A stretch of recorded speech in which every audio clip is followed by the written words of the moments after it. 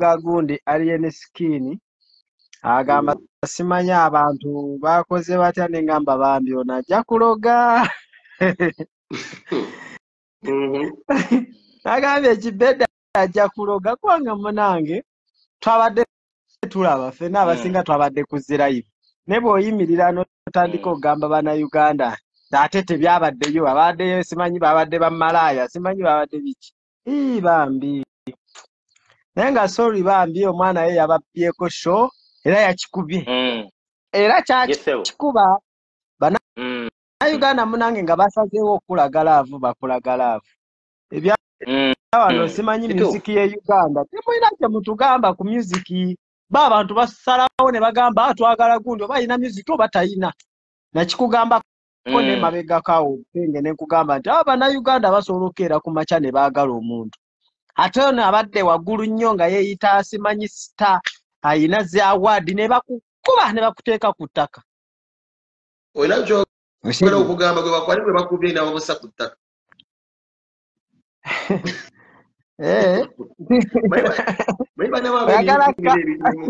Goyagala kabya Kibedi ate kati akaaba Kibedi sebo Kibedi yali wanagamba nti omusajja kabaka gwe yasiima ono omusajja gumutembeete ennaku zino omuyimbi etutuma alifunye lwakuba omusajja ono kabaka gwe yasiima agamba alien etutuma alijje kupalaso kati munange badde saagala kubyogerako nnyo ku gundi ensonga ezo oba nsooke nzijjeko n'enkofiira nekeeveeko ndowooza obuzibu bwe bandaba nga nyambadde enkofiira eno oba nga nina kyenjogerako balowooza mbu waliwo ansindika muganda wange nange ndi munayuganda ng'abantu abalala era ebintu mbiraba nga bw'obiraba otegeera naye bwe mbeera emabega wa Bobi Wine ate n'olowooza nti nze nina emboozi ne Bobi Wine oba ensonga lwaki ngenze wa alien skin oba bansindise nedda ssebo nange ndi munayuganda era waffe tewaliyo badikiteeta osegeera muganda wange ewaffe tewaliyo badikiteeta nti tugenda kukola nze nange nesalirawo era nina omuyimbi wange nsobola ogamba nti Peng ye muyimbi wange example nti ye muyimbi wange naye olwokuba ntambula ne gundi ate bannayuganda bo bakikyusa ne bagamba alabika gundi awagira gundi Peng bannayuganda basazeewo era omwana oyo bambi bamwagadde era bagenda mulaga laavu mutye n'okutya kasita takola ki kasita teyeemamaaza ekyo kyo nkikugamba bannayuganda baagala ate bakyawa naye ate omuntu abamanyi Bobi Wine oyo ye yabategeera yagamba bannayuganda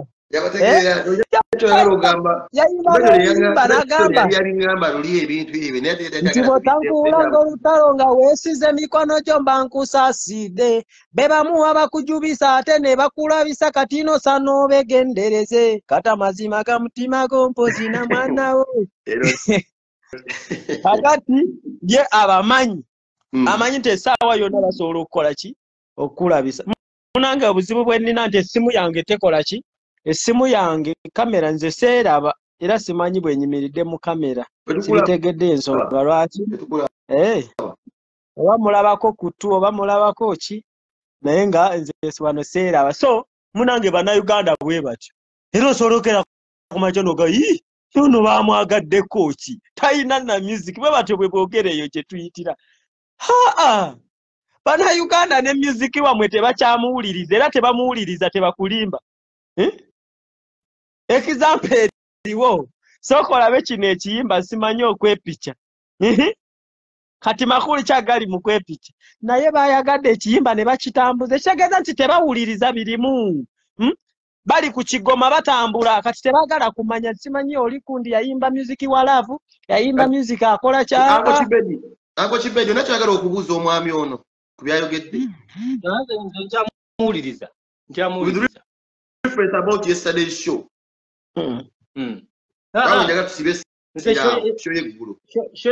show yajjo nkozeseza mazima nga nekugamba bye nayogedde bya address nze ne bagamba it was a political drive show so at the end of the day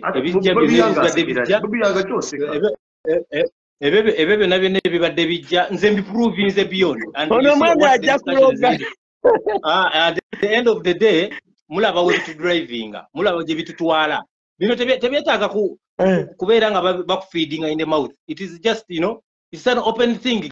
Gati omugezi yenna ne bwoba tosomyeko, you can understand actually that nze ngeze ne touching the trigger ebadde eti abasinga obungi batidde okujoogerako ne bagamba that the party the function weyabaddeeyo teyabadde ya bintu byakugamba mbu it was about music, the goodness of the music. Era uno akunyonyola akugamba it's not about the goodness of the music, so it means it had a theme, it had a motive.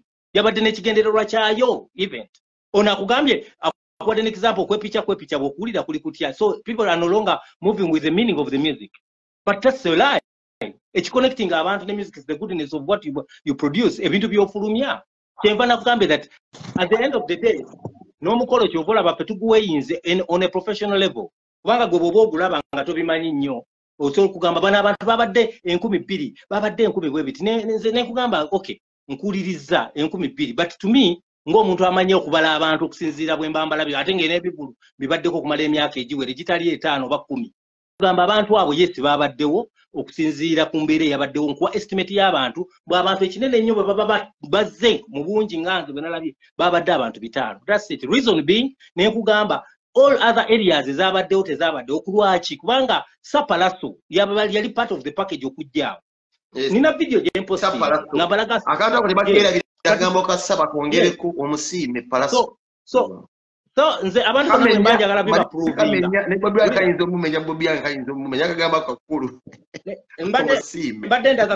mbadde ndagako n'abantu abalala ne mbagamba ku nsonga z'enjogera ne mbawa reference ne mbagamba palaso yali abaddeko London naye nga tajidde mu ambulera byakubiisana byakukola ki bya bufuzi najja ne Nwaji najja ne Lutalo nintekayo video eyo rede gyeri nembaga mugende mulabe video eyo ku platform yange ekulaga mbu olunaku olwo tebyali mu byabufuzi but the whole place was fully to capacity ne waggulu wennyini ng'olaba it is jammed beyond the border na nebweru abantu gye bali bwe bastopinga wanga traffic yali w'amaanyi because of the good music. Because of the good music. Nembagamba ekyo kyogeza kugamba nti wandijjudde Brad kyogeza kugamba nti wandijjudde singa omusiime yaliwo. Yes, singa sapalaso yabaddeko tekyali fudde era nagambe ne promoter ne promoter bali mu misleading alina obikomya tokkiriza ku dividing amubiri kubanga yakozeseza lwaki akantu ako lwaki akagamba kukasa kamenya abantu olwo ne Bobi yage kamumenye n'asirikirira mu kanga kimanyi these are facts si byakuwaayiriza tetuli wano kuwaayiriza nembagamba bannayuganda muyige ekintu kino nengamba bannayuganda muyige ekintu kino immigration ya state yonna yerina obuyinza esobola okugaana omuyimbi. Immigration esinga venue tosobola kuyingira mu nsi nga tolikomaningibwa gavumenti wekola due diligence nga tenabakuwa visa kati bino bebongera mu visa bagikansolinze kyeva nabagambye nga tanawulidde ebigambo n'ebipapulapapula ebyokunasa nga babitimba nengamba bino byabufuzi era nenyola nembagamba bino bijja okubeerawo kubanga n'omukolo bagudividinzeemu kyova olaba gwatuuse time ne bakwata abantu ba palaso bonna ababuukinga abaali baguze emmeezi ezo zonna ezadibye basigaddeyo ewaka nembawa reference abantu kabagamba kokusooka akasa ku kinembagamba mulabe video zino ezaaliyo palaso abaddeko London now 2 years ago nembagamba tunuulire 3 years ago back yaliko awo nga ali no look at the audience muweeyinge n'ekyabaddewo eggulu sikusiiga nziro ate nga soogera ku music bubi nembagamba oli music we gwakuba akyalina time yakajjayo akavaayo alina okuconnectinga n'abantu alina okumuseeringa into the people numbers ez'okukula naye olw'okuba atambulidde nnyo ku mistake ya palaso gye yakola ate n'etambulibwako n'ebyobufuzi kyobola bakujiddeko nga apology tebazikiriza even up to date ne bwenjogera ku saawa zino ne bwobuuza omuyimbi oyo ali kukozesa erinnya lya palaso ne actualize takkiriza mbu apology kitegeeza kusonyiwa era akyagala kubambira okwo alowooze favor ajja gifuna maskata abantu bagiyisa favor naye ng'omuntu adrivingira munne gwati ate nga gwekirala kuliko defamation and character assassination kye balikozesa kubanga omuntu akusobya buli muntu asobya everyone wrongs teri muntu ali awo atuukiridde osobya n'osaba ekisonyiwa omuntu n'akusonyiwa kasimanyi bagala apology ye yambula atambule then batandika okubeera nga you know, but they don't want to accept an apology. So the bali mu bulldozing, bali mu tormentinga, nga ye. Neta ina chakola, aina guma, aleke mbera bwetambula paka bwerikaka. Era gume. Ate tanaba, katandika butandisi. Wango oli kibanda ye yasazeewo. Kiki otegeeza? Nange nali manyi bya kusaaga. Naye kibanda oli omanyi enkola y'ababanda. Munange ng'olina akantu k'obadde okwogera gwe Penge. Olina akantu k'obadde okwogera wano. Kazi toyenda buli muntu yenna omuyinza ne bakyali bange abayimbi bangi. Ate olina akantu konzijjukiza mwana gwe. Nze ne bakyali bange abayimbi bangi. Ne bakyali bange bangi abayimbi. Nina akantu kenzijjukidde. Bobi Wine emabegako yali ayogera n'agamba munanga abantu baffe bw'ovaayo n'omusiima ate n'omwogerako boonoona kitegeera. So bwe baba bamusiima n'ayonoona tekitegeeza nti kiri kigenda kubika kino ekibya. Sebo tulaba tuyina amaaso. Okola ebirungi bingi n'okolayo ekibi ekya ekisaanyawo byonna bye wakola. So okwegendereza kyetaagisa. Ate bwedda agamba mbu simanyi politics. Nange mbadde saagala mubireetemu politics. Politics mulungi, politics oyo ali addala kati gw'olina ebinuubule bingi mu politics. Si birungi. Gw'olina ebinuubule bungi mu politics. Ono mwana tali mu politics ali awo.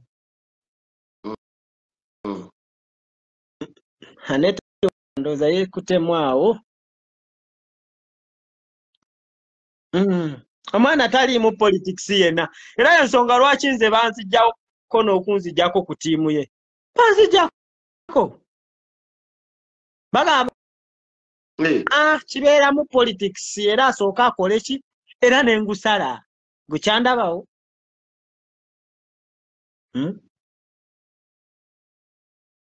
Eti wakayekutemu oba wu. So muganda wange kati ekiriwo tukirize kibanda yakubye yawambye so sawa zino yaliko era oyagala akatambula teekayo ekifaananyi kye keekaliwo era gw'olina okwogerako. Era ebiboozi bingi mumanyi bano abasajja bakozesa nnyo propaganda badde baleesa ebiboozi bingi nga biryoko ku social media naye olaba ekintu ky'omusajja ono kyatuyambyeko ne kizikiza. Addewo ba fake pastor awo nga Bible bajjamu gundi balina empapula ze basalamu ne bateekamu Bobi Wine kimu bibiri ne babuulira ku Bobi Wine oshegeera naye kati yatuyambyeko munange ne bikendeerako oshegeera. So musajja gwe njagala okkirize ekibeddi mpozi kino kyokkiriza bantu basiimye omusajja bakoze eki bamusiimye tofaayo ku bya music era kya music mwami ani agaba mpita agaba kuno mbadde nsaba tukozesa agaba. Mwami agaba I have no issue with an artist. Sina buzibu no artist as a person. Are you getting me? Analyzing method of operation and promotion. Kubanga byemanyi ntunulira n'empaview yange nganze. Kati omuyimbi aina right okukola byayagala oba yimba nyimba lumu oba bbiri. It's okay, there's no problem. But nze ntunulira okusinziira omukolo bwe gugwa tujja ne tuwa analysis okusinziira ku muntu ngeri gy'olabyemu ebintu. So mpa opinion eyange. So the rest is okay. Omuntu osobola okugera abantu balekera ku mistake nga abasinga obuzibu bana Uganda bali nti that if I don't agree with you olowooza omuntu mba mudisinga. This is the problem. Omuntu bw'aba takanya nawe olowooza gwe aba akuteeka wansi aba akunafuya. No, it means omuntu aba ayogera bwogeza okusinziira nga bw'alabye abantu. Ky'oba olaba mu bantu abalina freedom of expression, they understand what they call criticism. It is allowed. No criticizing ekintu n'okiraba mu version yo mu ngeri yo oli alina kubeera nga bw'aba akuddamu ebigambo byambe mu exchange nga mukola discussion bibina okuvaako n'ogamba ekyo kikyamu kiri bwe kiti ne bwe kiti nze according to what I see ne reasons ze ndi kuwa they back the reasons what I'm saying they back the points I'm saying zibacking nze nabagambye abimbi baawo ab'e Uganda bali batambudde bagenda mu UNA do they wear costumes? It is free. Yes, it is a free expression. Do you have to put on a political party outfit? No. Nayo ine dembe kuliteeka wo. Abenare mbatambude nga sibi abufuzi nga baba hayarinze nga abayimbi. Bayimbira mu atayaza baba terebye obufuzi bwo bugama yambala ekya yero oba yambala t-shirt eriko mu 7 oba eriko kimuhozi. Agamba no. Naze ku business. I've come to perform as me. Bwenja kala ku example. Mwina Spice Diana yakola business ne MK movement. You get me? It was business, but people misinterpreted. Never was actually supporting achi. Era basingo bunyi mwamu buma. Ne she was doing business. Era te yayambala. Yatuka walina yayambala. Era singa bakwata katisha ne bakaba manya wagano gamba sabitegeera. Ze nali mukomera. Ekirungi mukomera waliyo TV. Tuziteekayo wonna. Television n'amawulire ne radio gye buli. Amakomera ge Uganda gali mu television ne radio. Otege. So, ekyengezako kugamba yali alina kibiina kyawagira kati abasinga obungi ne bamulaba nga yayimba bamuvuma musimanyi wali wagira tawagirangako MK project no yagendayo ku business era n'amaliriza ne bwe kyali badde nga agenza okuyimba ne bamuwa t-shirt ya yellow yali asobola ogigaana. This is what I'm trying to give people that abayimbi bangi nnyo bagenze ku mikolo nga bawagira kibiina ekiri mu buyinza ne bwe babeera ku business tebambala kala zaabwe ezewo. They just sing in their attires go olokuba osolo mu denyinga obutamukirizamu just kubanga ine kibina kyo kyokirizamu no mugana which is right naye to mu brandinga. This is what I'm trying to say that artists yabaze concert kati kulaki concert yeno eturninga political. The whole thing turned political. The dress code which came from Bobi Simanyi Wine abamitani oli omuyimbi Mickey Wine yes Mickey Wine bamuwadde line up. The organizer was stage event stage manager yamugambye after Azawi it is Mickey Wine, after Mickey Wine Lutalo, after Lutalo then Skin. Mickey Wine refused to come on stage after Azawi nagamba zengenda kuddayo nino okujja wano tambuze ekintu era bwe kyatuuse you saw what the display of the music, the kind of music that was played, the words they used. At times some of us this is so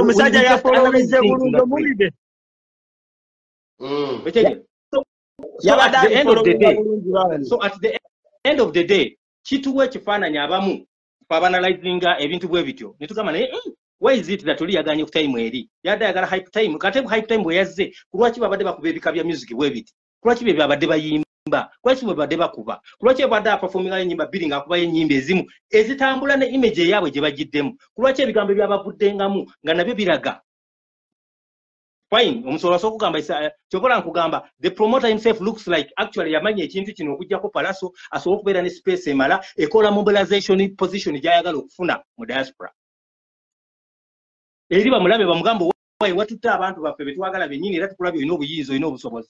Most mobilizers in politics abayingiza abamobilizers aba event befuula nnyo bakozesa artists okulowooza mbu balina numbers and they convince the government even the NRM tubalina yenga ayogeza event kubanga ina event company ina event management nagamba ze Museveni okiraba nze nina kino I hear them always using that ntuuza abantu erugogo n'enzijuza. All those people believe in me. It is a serious statement. Omuzungu akiyita economy language nga ina ebyo byeyagaliza kati tuze so we can look at that. Nabagambe nti bamugoba bugobya abantu bamugana ne bagamba tetwagala gundi bamugobera ate statement bw'ojogera ayino giverifying ali kuki bani abamugamba kyatandika kitya eyondo kyali wali awo solo muyita era genda kumuyita ne kyalina okumanya ayigira musajja gwe bayita Palaso Mulonde kikulu ng'omwana w'Omuganda kasi Penge singa zalinga zino lanka z'amagye nti basobola okupromotinga bw'okola ensobi ne bakudemotinga kyandibadde oke omuntu yene yamuteekako ekitiibwa kya ssandooza gyali yejjusa agamba nakola ensobi naye ekiriwo kati musajja woyo Kibedi asobola okuddayo emabega n'alaba ensobi yavaawo. Abannayuganda munange basonyiwa, kyembaagalako basonyiwa era basobola omusonyiwa munange ne bamukomyawo n'ebya music kino kibeere kyakuyiga mulira kibeere kyakuyiga walokoyoga musician bonna gye bali olina koyogedde akansanyudde kyogamba ensobi eyakola yeri kutunda omuyimbi naye ng'omuyimbi talina nnyimba kubanga alina ennyimba wakulu wawo kakati tewali buzibu kikwate nga bw'oyagala naye kiriwo kiriwo ekiti ennyimba ezo zibaddewo ebbanga omwana oyo zayimbi nga tebazitembeeta tayitwa wantu nga tetuzimanyi nazimanya ennyimba zo zibaddewo ngira muziwulira nga temuziwa matu nga n'omuyimbi akuba baakubye ne mumulaba bulabi nga bya bulijjo. So Kibedi kyagamba abadde akuba babba musana abawugula ali skini yankubi ali skini yankubi obadde obiwulira naye kyembooza Kibedi ono yandiba omutuufu nti oli atambulira ku nsobi y'ono gye yakola. Naye ekirala ky'olina otegeera Penge mu nsi muno buli omu alina omukisa gwe. Otegeera kati saawa zino oli alina akatambula omukisa bagwava ku palaso bagwavaawo naye saawa zino gugwe. So oyo naye asabe akyasobola okudda mu bantu basobola omukomyawo ate gojjako omukisa ate addaakyate mu bantu odabeera mu bantu gojjeeko omukisa kankubuuze kale omukisa gusobola bwe tomanyi Bobi yange omusimbe sapalaso sa beera akozesa obusungu bwe wambi bwamulipa ng'oyo omwami era bumulipa n'akuba bodegaadi babbaawo nsabo gye obiwulira naye bunekolo bwamulipa n'ateeka engalo ku mwana oyo kitwale nti oyo omwana yayambulula sapalaso taliddamu kuba hiiti asobola gikuba munange n'ebya music by'okkiriza gaana nti oyinza okukola ensobi ejja nekutuula paka kutaka kubonani yekukuutiriza who's here to prove that is musically talented ku bombi music yo kati kankubuulire bannayuganda tetwagala kumanya bya music byammwe era ebimu tetubiwuliriza tumalaga singa okwongerako nti sa tujja kunyumira kongerako nti sa nsonyiwa bambi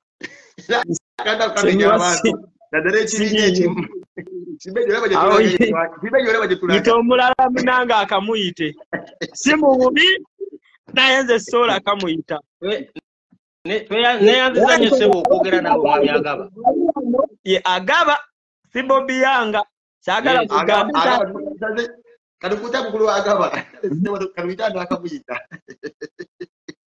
agaba tagenda akamuyita taso akantu ako Kibedi mukale kalumya abantu omuntu akagamba yes ebintu byonna okimanya amazima gakaawa bwe twogera amazima the best we can get their insults intimidations ebyo bye bigenda maaso naye ffe twabimanyira kubanga tubadde mu mbeera eyo yonna twagiyitamu dda so at times bwe twogera ebintu ebimu lwakuba maturity y'abantu tenaba kubeerawo abantu abadde akwasaganya ono abadde agambe bwagala kuddamu kwogenda oli abadde akwasaganya nogamba wiikendi nabadde akwasaganya ennyo nga tusobola omuwuliriza tewali tabu osobola omuwuliriza tukyamuwuliriza taata sebo oli CEO bullet on the head bwana Kibedi muyite CEO alina company nene bagita bullet on the head bwana Kibedi munaye yes sebo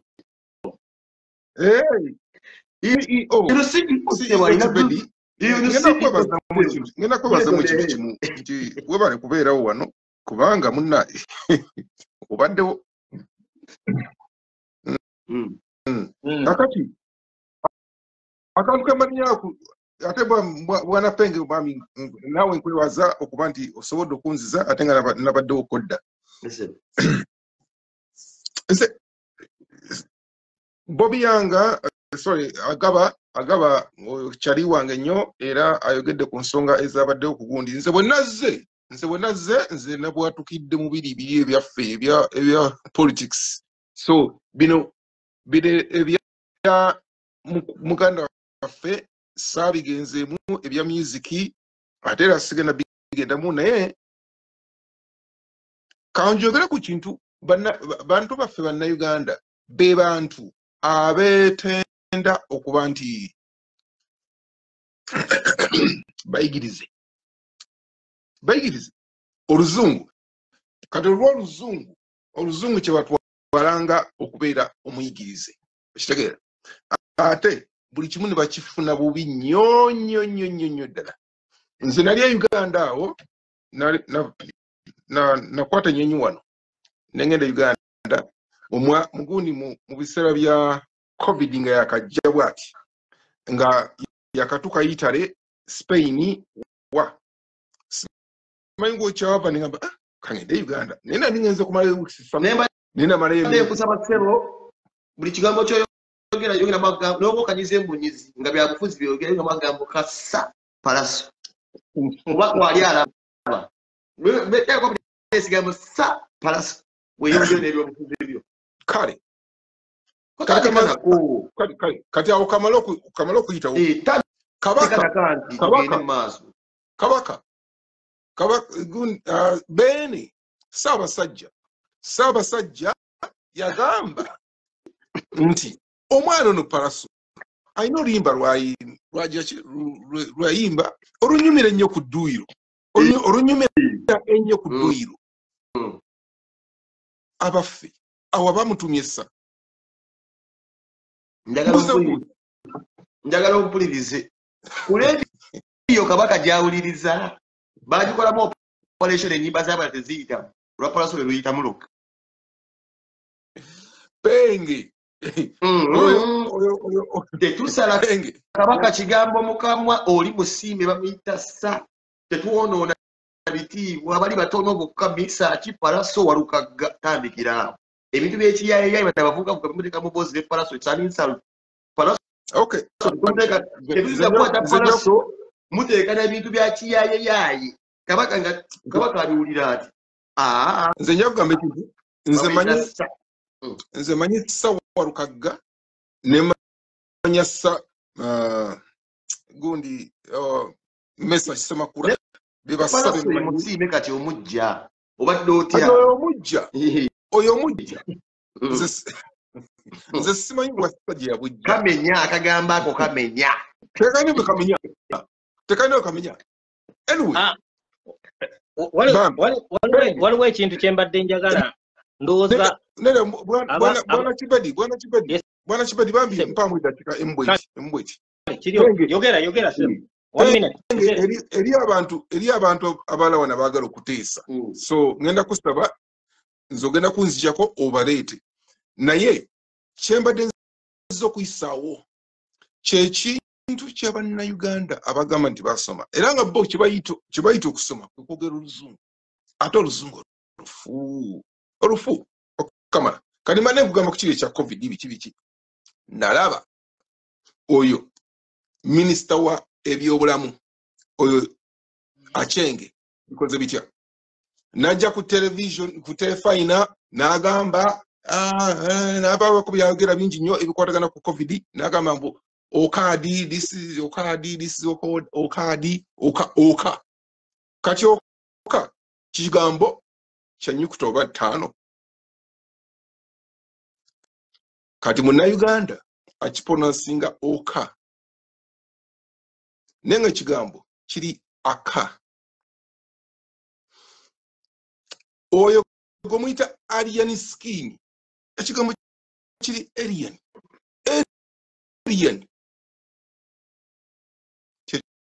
kyokka kyembadde okuyisaawo bantu bange bannayuganda bintu binyinyi ekigambo kiri alien si alien jasebo tweyanzizza alien tukitegedde tweyanzizza sebo alien baba mwita alien tulibadde alien skin alien jasebo tukitegedde oyinamuka ice muzeeyi wanjisebo mugira mulimuka ice oba okubyafiya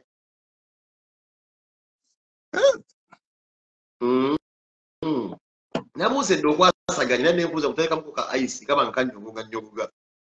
Kano kanyoga. Kama kanyoga ne chibejo kola bachibedi mu videos zikulaga baluka energy kali kagira ka power horse. No ka mugaso mbolamu. Abataga ngamba nti singo botende walido. Nebunayi. Munayi. Ebintu bingi nnyo. Nadaba. Kati nze lwaki njogera ekintu kino? Kati nze kino ekintu kino kyenjogedde ku ky'oluzungu. Kyenjogedde ky'oluzungu. Gwomuntu oyinza okundaba eyo. Munayi n'otonfuna bulungi. N'ogamba nti nedda. Nze munayi. Nze omuntu eyenyumiriza mu lulimi lwange Oluganda. Emyaka 10 gye maze wano. Ogalaba? Kati tugambe nti wajjo inemeka. Aha, exactly. Kati najja katugambe nti najja katugambe nti sawa zino ndi myaka 7. Nze wajjo inemeka. So najja ni mwana muto. Naye lwaki nkyasobola okwogera Oluganda nga bwe ndwogera? So kati banafe bintu bingi Mwami Cliff. Nsaba nkubuzeeyo akabuuzo kamu. Omaze emyaka emeka e Bungereza? 3. Mubuze mfune ice. Genda mas. Okay. Nze njagadde kumanya ekyo. Obadde okyatunyonyola. Obadde nakyo byotuyigiriza. Waliwo ebintu nakoze ka video jo waliwo ka video ke nakoze. Bwana Kibedi nkuulidde ogamba kubanga mbadde njogera naye wano okusooka wagambye nti gwe oli mulonzi. Naye ate Bobi yanga bw'abaddewo oba agaba omugambye eyo mu prison twatekayo TV. Kati obadde ogeranga wa gavumenti. Mugambye nedda baatekayo TV ku lwaki? Mbuuza ku lwaki mbadde nkimanyi. Ndowooza tewalibuuzizza. Nedda ogambye twateekayo nga gwe gavumenti. Baateekayo, gavumenti yateekayo. Baateekayo, si nze mbu nateekayo. Naye era bwe kiba baateekayo gyeziri. Kubanga nze nambula nnyo prisons, nambula nnyo ebifo ebyenjawulo, not because ngendayo bugenzi just kusuuta. Organization yange efuna time negendayo neewaayo obuyambi ku nnaku za Eid, ku nnaku za Christmas, za Easter. So we always go there. Ate ne tulambula baba synthesizing bakansolinga abantu abamu abali mu mbeera eyo tufuna access okulaba bwe basula ne tufuna access embeera gye balimu. So ebyo tubadde that's okay, there's no problem. Naye nga mbwe mbisangayo oba ngamba government yabiteekayo okubajjako stress. Eriyo n'abakola exercise, eriyo ne basketball court, byonna gye biri. Banaye gwe ssebo Bwana Kibedi abali mu gundi abali mu kintu nga omweyita nedda ssebo ekyo sinaba kukyogerako. Nakugambye nze ndi mulonzi w'ekibiina kyange ng'omulonzi nga nawe bw'oli omulonzi mu kibiina kyo. Kale katutwalire awo. Kale ati guno mulamwa gwa music nawo muyimbi agambye agadde nnyo Jeff Cliff Praso kwali agambye nkwagadde nnyo John Cliff ne babinte kale kantokeerabira uno ndio kantuwirabidde obukakumenya gwe mugambisa ukumbi kwali nagambira muyite Praso kwali muyite omusiime totenguwa kabaka kwali Praso totenguwa kabaka muyite star Praso sebo Bwana Mayanja ubanga kuoli sebo muyita totenguwa kabaka yes wadde fika kumenya Bwana Praso ubanga kuoli ndabyako gundi nabyako video gyokoze okola video oyina obuntu bwokola njogane ne Bwana Praso yasimwa kale yasimwa omusiime oyo yennyini yegako n'omusiime omusiime tomuyita gwe mu bayimbi abasiba enviiri yakamenya rekodi ne bakamiri bayimba ddaba Bobi bandi basiimwa naye asiba enviiri yeyakasiimwa gukitwale nga ne bamaanyi bonna gye bali yeyakasiimwa emulasite yakasiimwa genda mu maaso akuwulira naye kati omurasta ono Mugashonga kabaka agenda nnyo kadize enkole ki uva muyita mulasta saa au yapawo yatuleka werekawo bwana ndeddaze nga namuyita erinnya lye lyekika so bwana mayanja oyina oluyimba n'olumu bwe luti lwa kabaka olwo okubye nga wali tulina omubanda wa kabaka Emagere omubanda wa kabaka waliwo omubanda wa kabaka Emagere omubanda wa kabaka oyo yayimba oluyimba olwa kabaka olw'Obuganda oyo tasi oyo sissa simanyi wase bamusiima nange sibe kabaka kainamu kabaka naye yali muntu muzibu kibedde olaba ebintu bino mwana nange sibitegeera kabaka muntu musoso zitira abaina zitaito nze mubanda wa kabaka omubanda wa kabaka wali omubanda wa kabaka banaye enyimba nyingi zizze ziyimbibwa eziwaana kabaka waffe nyingi nnyo aziwulira aziwuliriza tayagala yakoma alaba befasa bwefasa benigiriza Gulix mulinda Gulix happy birthday ya lero obadde werabidde sebo Gulix cuts enyimba ngenda kulya lanchi wa Gulix ana kubeza taxi ngenda gendera macha ngenda wa Gulix it's happy birthday for Gulix ngenda okulya mbere wa Gulix ngatusanyikira kwa Gulix ngenda kuba live Peng oyo Gulix katona ayonona amakaga gundi gasegirinya amakaga segirinya oyo Gulix katona agonone yayina amakasegirinya ai mama segirinya gwe bawe neda si mama segirinya mama nagirinya gwe bawe so kale mnandagadde batwala akananka nakala mugundi mu bigabo bino by'oluzungu byemwezunzaamu nemwezunza tekamu omusime kakati mwakijja ku ki nti bwana Palaso musiime kankubulire kankusese nange nayi nekyewuunya funa essimu okuva ewa Katikkiro nze before bayidawe Palaso tebannamwi Serikali yali yabingamba agamba dda juya Katikkiro yajja wano era ali ku nyimba za Palaso bayasula wano mu Sheraton ya wano era yina akazindalo bweka omukyalo yamukolera ebibiri era kuli ku nyimba za Palaso bayi ku Buganda bwategeera Palaso kazi susinza cheya musinda Palaso mujja kubimbuli bi just Katikkiro ali wano nga ina kasipika kuba music wa Palaso yika Palaso jibu katenda nanjulira yi ku music wa Palaso kitegeeza Obuganda bwakkiriza Palaso bayina ngo omwana ayimba kati zenkole ki nze Bwana Peng olaba Bwana Peng bwana Bungereza tuina omwana yave Somalia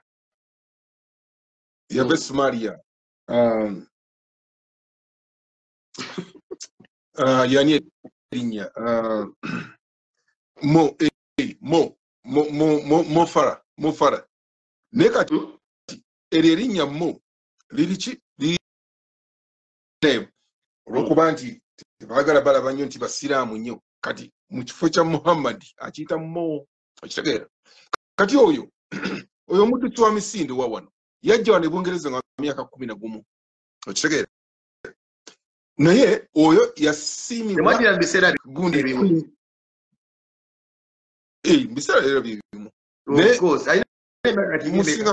musingako ku myaka nenga mwagira bisera bibimu mofala jikula ya moto naye ate goli mwasa kubanga mazee wa WhatsApp nze ni mguni nze ni mid 40s ene kati oli ine myaka emeka mofala simanyi myaka meka gyali mu naye nga sisuubira nti yatuuse mwana tanatuuka mwana fair enough tugende maaso kati kyembadde ngamba kiri nti okusiimibwa ono gundi queen ono mama wa Charles King Charles ono aliko kati King Charles aliko kati yakagenda ku Namulondo. Naye nga mama we sisi yeguli wagenda okuyimbira Paraso. Mama we nga akyaliwo nga tannafa. Queen Elizabeth. Uliza chwa namanya kabaka agenda kyali London. Kabaka ino tamane indateyina buye Paraso. Kachegeza kabaka Paraso agenda kuyimbira aba abalangira agenda mu maaso. Kati okusiimibwa okukwoyogerako mbukati nze mpite Paraso sa wano gundi ya Queen waba akola ekintu ekyo bwe yali akola ekintu bwe yali akola ebintu ebyo nga tannafa kuba kati mugenzi oyo mwana Mofala yava Somalia nga kati mutuuze wa Bungereza yasiimibwa era naye kati yessa kati no titles weziri ziwera titles okitegera Lewis Hamilton avuga obumoro David Beckham aho bonna okitegera muna ekirangirirwa waki wano kibamenya nti waliwo just batono ba Misaki bawalukaga ba Paraso kinagenda nnyo wano kino just kyali limited kyali kya tetukivaluinga kitambula mpola nenda muna kibeera mu butongole ekintu ekyo ekyokubagamanya kiba mu butongole so simple ne baby wange wuyaze namuli okay mukazi wange wa America kati banaye kamba munange katono watako kibedi kankubulire kibedi katono no gola nkulo opera kibedi yes sir ojukira story twali ngo mukazi yabba omusajja mu America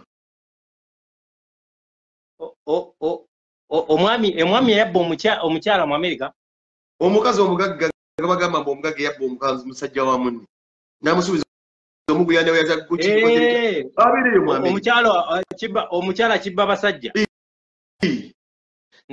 nzijukira ati munnaye bagamba omukisa mpewo kati watwala omusajja naye katwana nampuwa kepe okalera omukazi kati wange era message yange twalirizaawo eddaji uli omukazi wange so ezinge twagane mukazi wange nga ateddewo firimu nja mulwaniye kitsakalenti mukazi wange ani gwe babbako omusajja kati nze namweddiza ne munazaako ennaku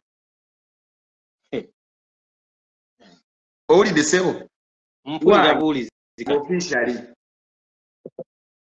owulidde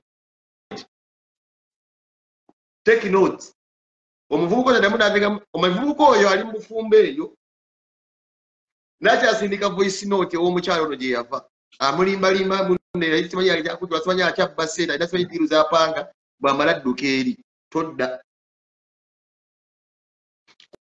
kuba siiba agumya mukazi wange amugambo eno najja kubba ssente simanyi nzija ebikinga jamusigira ebifaananyi nga yeesibe wasajja simanyi mukabaka simanyi wasajja muganda wa wasajja nkugambye todda ono nawambawo dda nze nannyini ssebo nze musajja gujja kudda olowooza abakazi basiru this is an entrepreneur kati mukazi wa Peng todda osirikasirika oyogera todda Peng ate kati tugenze mu lugambo si lugambo njozaayoza ssebo ubadde njozaayoza yogayoga ssebo yogayoga ngulisa agenda kujja Sweden wano ajja nakuteekawo n'ebifaananyi ajja era tugenda ku emitinga for the first time nk'oyo omukazi ze namweddiza ngambye baby I've never seen a man in mulamu bw'alwanirira omukazi I think you're going to be omukazi alina essente alina omulimu mukazi mulungi kujja omugezi wuyo mulabako mukomyewo omanyi yasobola oyo bwana Kibedi naye ndoza nze kanveeko kati nefuna ka ice kanabe kyonywa kanabe wokwasa kanyaawo natokota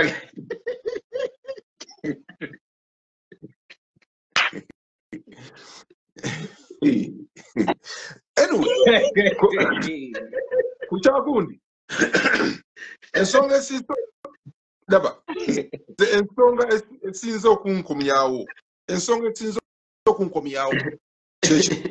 kino banaye ekyoluzungu kubanga oluzungu luno bannayuganda mulukolamu nnyo ensobi nnyingi mukolamu ensobi nnyingi amazima gennyini n'otuuka n'okulowooza nti olw'okuba oyogera oluzungu kyekikufuula omutegeevu oba omugezi. Kakati ono omusajja ono wa president wa federation eriwo bangi bagamba teyasoma. Eyo nayo neefuuka ensonga. Tamanyi luzungu. Oluzungu kyeki? Kyeki oluzungu? Kati penge nga nze ntandise okwogera oluzungu wano munnaye togenda kuba ku kyokufunamu. Amanyi ebintu bino Kibedi yangamba ekintu kimu. Abantu bawulira bakinyana nnyo Kibedi. Kibedi yangamba buli nyama gyona bakukuba tolowooza nti nyama ogenda okulya ekibe. Kati mbadde njagala. Oluzungu no tubakase ddala oba olumanyi siwa Kibedi. Omwami asobola okwogera oluzungu sebo tukubireko kubanga gw'oludde London emyaka 3. Tutusuubira oli myaka nga 48, which is okay, you know, which is okay, no problem. Kati mundowooza yaffe oluzungu olulina lungi tuyigirizeemu watuyigiriza kali yetwayita tuyita alien n'ogamba bakita alien kati gwe nga gwali ali London yogera mu accent eyo tugiwulira saba oludde emyaka tyaga gw'oluddeyo nnyo ate kati kankole bwinti olaba gundi era bino byajja mu COVID. Mu COVID ne bagamba oli minister wa gundi wa health nagamba nti isolation abantu tulina okubeera tukwa isolating isolation. Ekigambo kiri isolation. Wanji? Isolation. Mbadde nsaba kino kyogera okubanze simanyi nnyo oluzungu. Nakye mmanyi. Kyemmanyi mpuliriza. Nze mmanyi omukwano gwange nga byomu nakye mwesigamu. Omusogo ono mumanyi yasomako. Naye mbadde nkusaba emmeeza yeetoolole discussion ezo flipping mu luzungu. Wano onagala kuyiga mubangulemu ku byatamanya awulire. Kati gwe yogera ng'omuntu ava e London ono yo weeyo pasenti omuntu gitegeera ya kifirika yaffe gikuliddemu naye nga yogera ebyo bitegeera. Naye mbadde nkusaba emmeeza flipping mu katono nnyo discussion ekatandikira luzungu sawazi. Don't say anything in Uganda tandikirawo. Kuba yajja kuwuliza ne bafani bagambye yes I like his English. Let him speak English. Switchinga. Ate kati Zungu.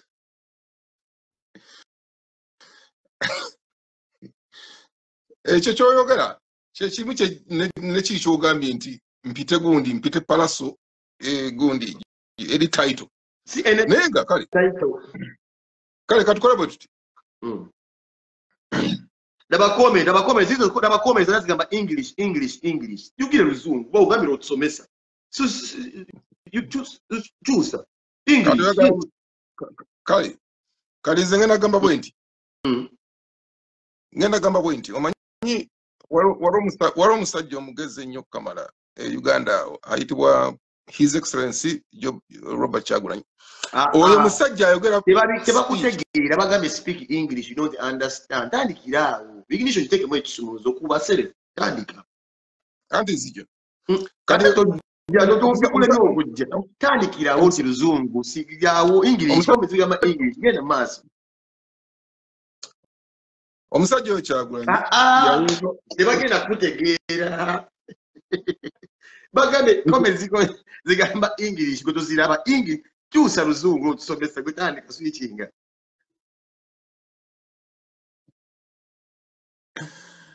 Zizo ziri mu English zigamba English kome gwe genda maaso.